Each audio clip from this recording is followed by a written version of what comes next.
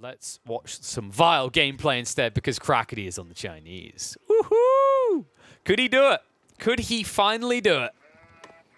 Because so far he's been unable to. Crackety's been here before. I believe we watched him whip out the Chinese against the Muslim. We watched him whip them out against Beastie. Spoiler alert, didn't end too well for him. Maybe here he can finally do it. Maybe on a map where you could, I don't know, rush a Barbican. He could do it. Let's find out if that's what he wants to do. Because we've watched Crackety actually play up against the Malians before. I believe it was Crackety up against the Muslim on Dry Arabia, where he'd done exactly that. He rushed, dropped a Barbican on the gold vein, and tried to deprive the Malians of what makes them a powerful Civ, their passive gold generation, which, of course, later leads into their passive food generation. Looking at this map, it's definitely something you could target out. You could start off by blocking off the initial pit mine, and then wrapping around the south side. And if you recall, for anyone who watched that game between Crackety and the Muslim, that was a big issue for him, is that he didn't find the backup gold vein and block it out. He thought he'd got everything. And that's what allowed the Malian player to get back into the game. And the cool thing actually about going for this early Barbican drop on the gold, you can just stay here and take the gold afterwards. And the cool thing on top of that is that when you think about the Malians compared to other civs, like other civs will have a mining camp out here, 50 wood. And that's it. 50 wood. You push the gold workers away, but you burn 50 wood. Doesn't feel like it's worth it to drop a Barbican. The comparative, though, for the Malians, they just built this pit mine, and on top of that, paid 25 wood per house around it.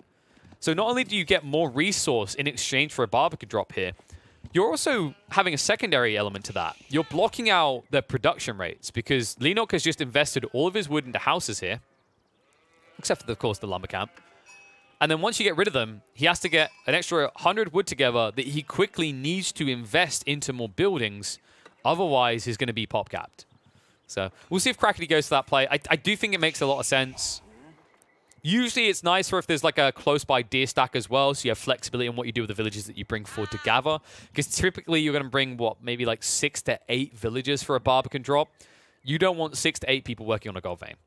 It's just not a good investment at this stage in the game because you need so much food and possibly wood in comparison. Still, maybe we're jumping the gun. Maybe Crackety wants to go a different way. Imperial Academy could also be desirable, this layout of the base. You could probably cover most of your drop-off buildings and get a lot of gold. But your gold just realistically wouldn't compare to the Malians. You have to remember these guys, by default, as you can see, they get 30 gold. And then for each house or mining camp, an extra 25% gets added onto that, which gets pretty healthy, right? So he's getting, I think it's 58 gold per minute total here. It's been rounded up to 60 on this UI, but he's getting 58. Don't ask me why it's rounded up to 60. He's going to be going up with the Monster Quarry, so even more passive gold coming out. Remember, this is the one that allows you to either gather 75 gold per minute or 75 stone, and you can toggle back and forth between. And looks like Crackety isn't going to be going for the rush this time. No, instead, he just stays at home and builds the Imperial Academy. Maybe a more respectable choice here. So the Barbican is tempting, but I guess I should maybe explore the other side and explain why it can be a bad idea. This map is big. This map is big. And you'd be making that play without wheelbarrow. I think that's always been one of the awkward details for the Chinese players is, you know, Barbicans that are dropped in your opponent's base, they take so long to set up. You have to feel like you're getting enough out of it. And it feels like Crackety's approach to this is he sees the Malians are going to be getting gold. Sure. But the sacrifice of all that idle time of villages, followed up by the fact they're stuck in a gold vein and nothing else is nearby, versus just investing in eco, it seems like in his eyes, it comes out better to go for the Imperial Academy. I agree, especially with this type of generation. We mentioned that he'd be able to get the wood line as well as everything else included. He'll be able to do exactly that. Other cool detail for him to consider is, like, while this initial gold vein will always be great for Lenok, it's going to give him a decent amount of gold, cheddar in the bank, whatever have you, the rest of the gold veins are pretty vulnerable. So in the mid-game, you can still fight the Malian player over these before he starts to compound that passive gold effect, going up to 2 free pit mines, all bringing him passive income. And we are going to see the Barbican parked at home. So we'll secure his resources. Looks like Crackety intends to go for a secondary TC play. So free TC effective with the Song Dynasty. Not really much that Lenok is likely to do to stop this early on. In fact, looking at the way he's set up, it's almost like he doesn't want to build military. This could actually be a Castle Age rush out of Leenock. I don't think that Crackety's going to Castle Age rush. We've seen him do that sometimes. He's actually a big fan of the idea of the Palace Guard rush when you can get around like a 7.5 to 8 minute Castle Age time for the Chinese. But considering he stopped off for Song, I think this is going to be a slightly prolonged feudal for the Chinese.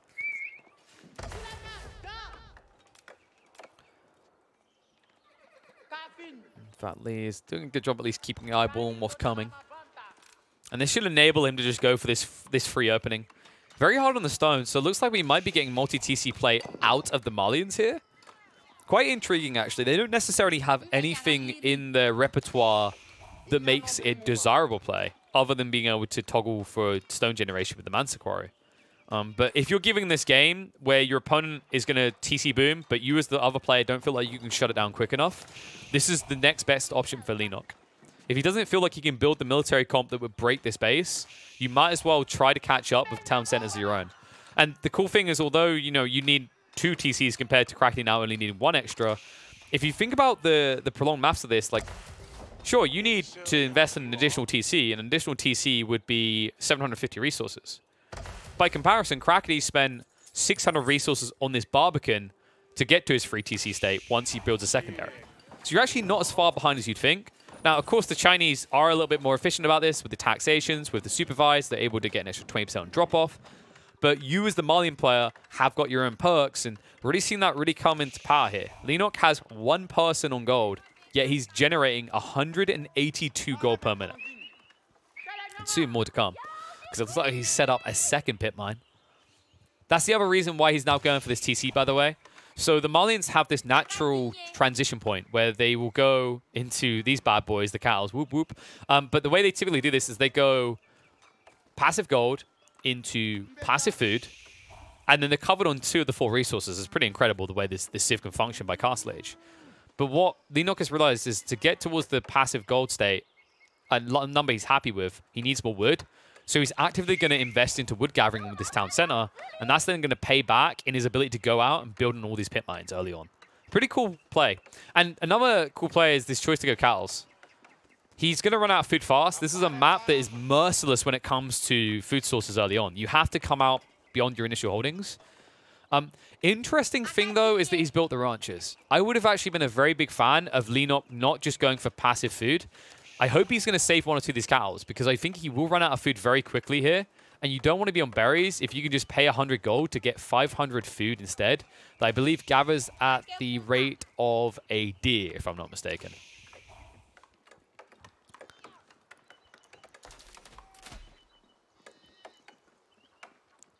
I actually kind of wonder if we're going to start seeing banker repairs come into play for the Malians. I've never really thought about this tech much, but buildings being repaired 100% faster is pretty nutty, especially for walling.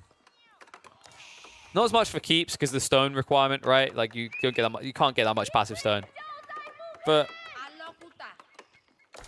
for like securing, for actually holding onto walls is pretty damn effective. Even palisade walls can last a very long time because of that. Anyway, let's focus on what is actually happening in this game. Looks like Leenock is prepping for the perfect landmark drop to boost up these cattle gathering rates. Remember, each of these ranches, with each cattle, it gives 28 food rather per minute, passively. Now, the cool thing is that when you get the landmark, when you get your tier 3 landmark, you can increase that by 20 per cattle. It's pretty strong. Actually, I think it's 20 per ranch, but it's still really, really good. And he's kind of just casually getting to that stage. Meanwhile, on the other side, looks like Crackety, he is investing now. He's going Zhuge Nu. Now, I wondered if he would do this or if he would just try to reach castle, but I guess in his eyes, waiting too long is a weakness. However, this is a pretty big gamble considering what you're up against. One of the things about Zhuge Nu, like they are incredibly brutal in most matchups in Feudal Age. Anything lightly armored, they destroy, except for one specific unit that beats it in small and large numbers. It's the Javelin Throwers. Javelin Throwers, which are, remember, an anti-range specialist unit, comparable to, I think it's the Peltist from AoE 2. But they also have more range than the Zhuge Nu. So the Zhuge Nu not only take bonus damage, but they can't trade because the javelins are always out of range. And you can already now see that's the identification out of Leenock. He says, okay, if all you're going to do is mass the Zhuge Nu, I'm going to build a small group of javelin throwers that, yep, they're pretty pricey at 120 resources each, but they will just destroy your range battalion. Skirmishes. Yeah, sorry, I got mixed up pelters. Cracky's at least going to milk the cows while the moon isn't out here. Is he going to go into multiple rams to try and get through the infrastructure before the counters come out? You can see Leenock is now starting to prep the Warrior Scouts. Remember, this is something unique for the Malians. These boys are pretty brutal. 7 damage base, and then, of course, they do more damage against the siege. Respectable answer to rams. The one he has to be careful with due to the fact that they are 0 ranged armor units up against Zhuge Nu mass. Looks like he's knocking on the pit mine now. Like this choice actually by Leenock. He's going to go after the reinforcements. This is something that Crackety doesn't have an answer to, which is why you're going to see him peel back with the Zhuge Nu. Now he's going to have to wait to send them in groups of 7 to 8. Meanwhile, the Warrior Scout mass is still going to keep building, and the Javelin counter is also going to be prepped and ready to go soon. Crackety. Looks like he was starting to save up towards Castle Age here. I think it might be his best choice. If he doubles down on this Feudal Force, I think he's eventually going to lose. What? Leenock? That was a misclick and a half. Yeah, these units should not be in range like that. You maybe notice they have 6-tile range compared to a mere 4.5. That was just an outright misclick. Bit of a whoopsie-daisy one there from Leenock. This didn't lose all of the javelins, but as a result has lost his pit mine entirely. Now, luckily for Lee, he did set up behind this. He's setting up a secondary one in the corner. So he's not going to run out of passive gold anytime soon, which is important because he needs the javelin throwers. The rams are still available for Crackety in the meantime, but Leenock is going to now start to escalate that Warrior Scout count. Crackety is going all in on this, though, and now I like it. We are up to 40 Zhuge Nu in total. And Leenock doesn't seem to have any massive troops coming. In fact, Leenock, one of his cardinal sins here is it feels like there's just not enough food coming in.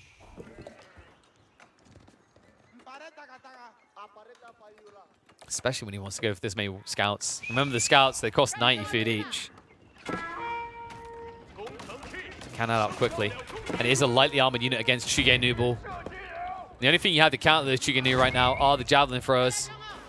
Rams are going to move into the archery range. That's going to force the pull of villagers here. And you'll see a commitment now from Crackety. Dive straight towards that villager force and will shred right through them. And this commitment, this is a game-winning play. Look at all the villagers dying here. Rams will go down, but what was the price? I mean, Leenock just lost everything. Look at the eco situation now, being doubled up. Javelin throws are still being addressed by the Zhuge Nu to a reasonable extent. Now, of course, there is a lot of ranged armor on these units, but whoop-de-frickin-doodah. You got Zhuge Nu. Your damage can only be reduced to 1 at a minimum. Rams, in the meantime, are going to get through extra infrastructure. Second layer is coming in, and even if Crackety now loses this military force, what matters is that Leenock is crippled economically.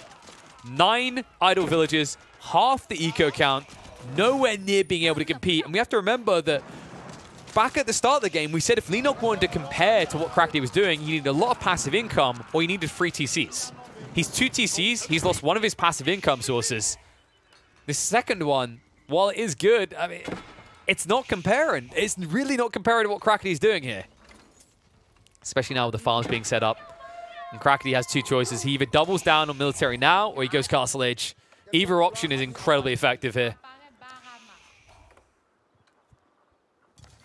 I've got a feeling he might be just trying to end this in feudal. We're seeing horsemen being mixed in now as well. I'm actually a really big fan of him just going for castle, though. Like, he's floating 1.5k gold at this stage. I'm not sure Crackety realizes just how much gold he's actually got. It's very easy to get sucked into the moment, be looking at other things, and just not notice that you've had way too many people on gold. We're definitely at that stage, though. I'd definitely like to see him drop a marketplace to adjust for that. Yeah, it looks like he did, but trying to buy the gold is buy the food with the gold rather is not cheap. All these Rams. Crackly just has so much bloody wood to work with. It's a very dangerous game Crackly's now playing. Instead of teching up and moving away from wood source units, he's kind of doubling down on that element. You know, mixing in the Horsemen now, building more of the Rams, the Zhuge Nu.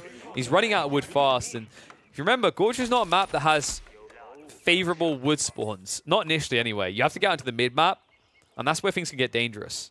Especially if Leenock starts going into these bad boys. The sofas are out in force. Okay, force may be a stretch. There's only 3 of them, but they're pretty feisty units. Especially considering that Crackly never did get textiles. About to be punished for exactly that.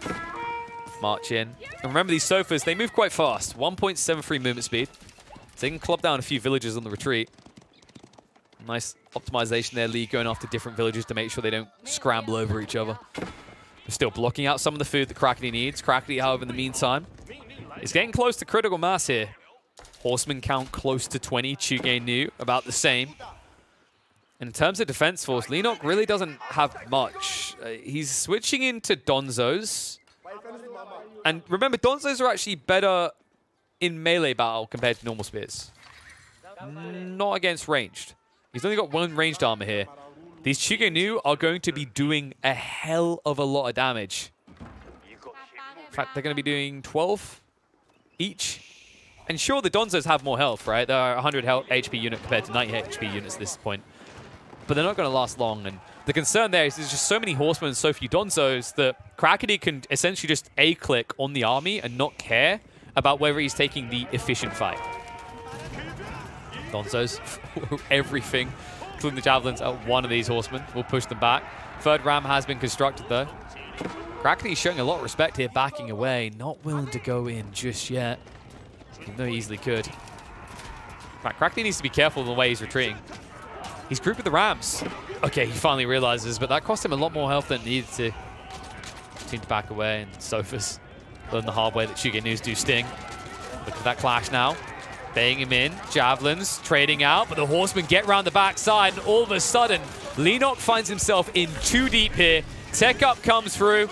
It is a new age, a new beginning for the Chinese, just as the Malians come to an end. With no standing army and now an entire age behind, this game is Crackety's for the taking. Whew. Good lordy. What a fight. The patience comes out from Crackety as well. He waits for so long. He sacrifices several horsemen. He wants his opponent away from his base because the moment that happens is the moment that he can wrap around and force Leenock to commit to the fight. And that commitment killed him. Leenock is now struggling. He's going to try to go for the tech up, finally getting to the Grand Fulani Corral, which of course you can see is going to get nearby cattle every extra 20 food per minute, which will boost his food income to an absurd level. But you have to question mark whether that absurd level is any match for the Chinese economy at this stage. Crackety is close to being double the eco still. And in terms of army value, he's doubling up there as well. And remember, with the tech up already in place for him, the veterancy is already there. Horsemen need to be juiced up, but the Zhuge Nu have the extra damage. And the problem that you now have with your Leenock is once that tech up begins, or is rather complete, the tech is only going to start researching, and that's going to take you another 30 seconds. That 30-second window is what Crackety's looking to use now, and this timing could not be better if he wanted it to be. Ram's going to move in. Just the tech up comes out. This is where Crackety should double down. Moves forward with the army. Second wave is on its way in, and Ram's really not committing yet, which is a little bit surprising here. He just needs to get in and do the damage onto the military production before they can do anything. Leenock is going to keep backing up with javelin throwers, premium units he can't afford to expend. Horseman ready to just zerg on top of them. The garrison comes out, and the Rams will now move forward. And this is the moment Crackety was looking for. The moment where Leenock would break, would bow, where Crackety would finally get a win against one of the Warlord players. And he has done it here in the Gorge. Crackety, Crackety. He done it! He done it! My boys in the chat, he done it. Good job, Crackety. Always have faith in the Chinese. Finally. I didn't want to like count how many games it was, but it was a few, right? You got there, though. You done it. You took him down. Lee ain't that impressive, huh? You beat him. I like how you actually adjusted. So for those that hadn't seen Crackety's previous Mali and Chinese matchup, last time he tunnel visioned blocking the gold and missed the gold stack. Instead, he played to his advantage of Song Dynasty and multi-TCs and just boomed ahead of the Malians. Chinese are still very free civ to get wins on if your opponent doesn't want to do anything to you in the first 15 minutes, and glad that he saw that. Just really good plays. Good utilization of the Zhuge Nu in a matchup where they should be bad. I think what Crackety done really well here is he just put his economy to work.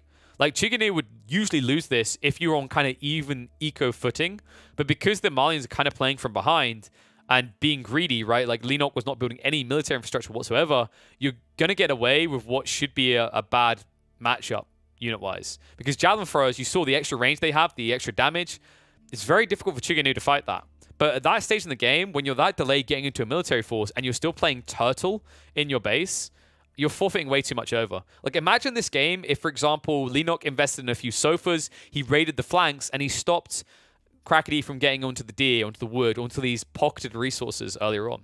If he forced the attention to the Chinese side of the map, it's possibly a different situation because the Zhuge Nu can't mirror the movements of sofas. Because although Sofa sounds like it should be slow, it's quite fast compared to Zhuge Nu. And at that stage, Horseman